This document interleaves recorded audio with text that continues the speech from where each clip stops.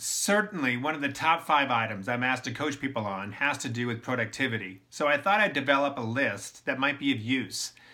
Number 1, schedule your work, not just your appointments. What that means is take a look at all of those things that are not necessarily highly urgent, those projects that take time to do, and break them into smaller bite-sized time increments, the 2 hours, the 3 hours, what have you, and put them into your calendar as appointments to yourself.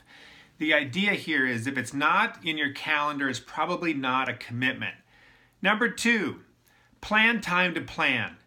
Take the 15 minutes, the half an hour once a week, take a look at your calendar, your commitments, and make adjustments, move things around as you see fit. Number 3, focus only on those high priority items. Get away from those busybody things that necessarily are not important, but they're really, really urgent. See if you can delegate them or get them off your calendar.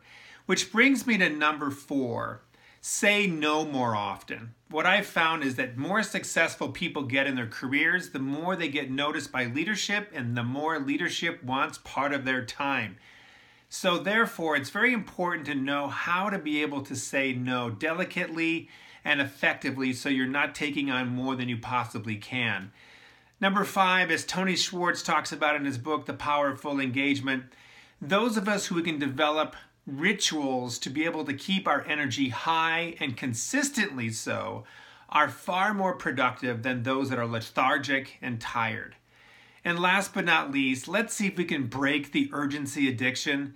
Let's see if we can actually have a different mindset about what it means to be successful so that we don't equate success with being stressed out and frenetic. Yes, it's very important to have time with family and friends and a work-life balance and all those things that we find that are meaningful and that create meaning in our life. Those are personal items, but they're also items for business because they make us a lot more productive.